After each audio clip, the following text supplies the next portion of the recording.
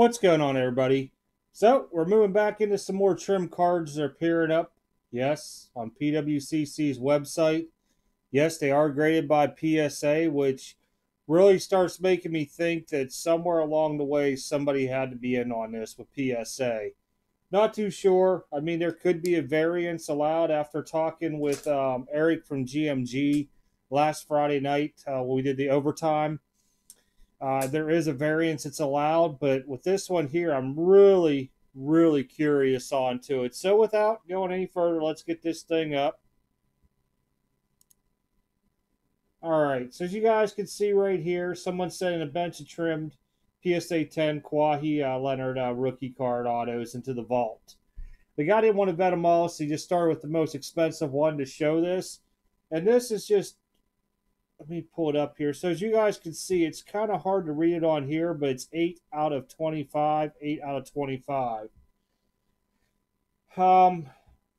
They did a good job on this because if you notice right down here, below the 25, that little dot, look at the space there, and then over onto this side, there's a difference there. If you look here at this little, like kind of triangle, look at the tip of the triangle down on this one here, off. The other part is when you look here on this preferred, they had like these little diagonal cuts into it. You can see the difference between the, I don't know what you want to call it, the thread looking piece there, here, and here. This has like part of one. This is like almost bringing up a full piece there in a way. So, being the same exact card, serial number and everything, it was trimmed. So, be on the lookout because I just caught this one late last night, but this was posted on the 21st, and a lot of the cards that he was looking at being butchered went on sale that night or on auction or something like that. So if you bought one off of PWCC here this week, I would probably try to come out in his blowout form and ask him if this was one of the ones he was looking at. That way you'll know ahead of time if you just picked up a trim card. These guys are phenomenal at what they do. Phenomenal. There was one comment in here which I wanted to look at. Well, this is where they talked about when you open these packs and boxes up before, they all had dinged edges and corners. There was no way you were really going to gem mint. Just like Upper Deck Black and Exquisite, very hard to gem them. I mean, when you're seeing like 8.5s and 9s from Beckett, that's probably where you're going to be at with them because the edges and corners were just so dinged on those. It was horrible. But there was another one here where they were talking about they looked up the Cert or something, and they were trying to pinpoint it to if it was one of the guys who were in a trim card thing. I'm not sure. I thought I read it on here. I could be wrong, though. But be on the lookout for stuff like this. And I'm going to keep labeling these on videos. So hopefully, if you guys ever have a question, you can just type in the scammer part onto it. Like put in Kawhi Leonard trim card or something.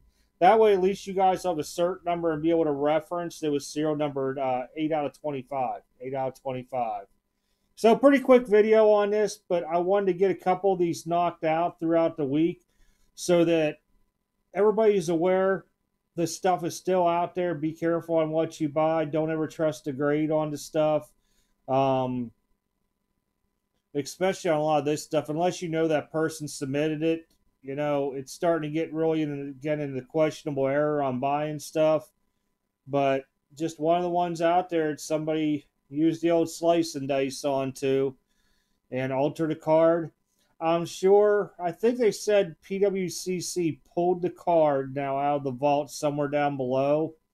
And more than likely, they'll send it back to PSA, and PSA will do something where it's like, I forget what it's called. It's like PSA reviewed or something. Grade reviewed by PSA. So they'll relist it as that to show, yes, this is still a 10. Now, like I said, I'm not too sure.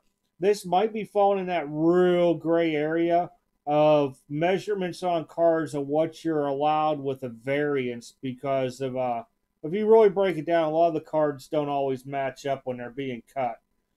It's just something you'll see over time that's very minute. So I don't know if that's fallen into this, but this here having 1, 2, 3 trimmed edges should definitely probably not fall in that variance.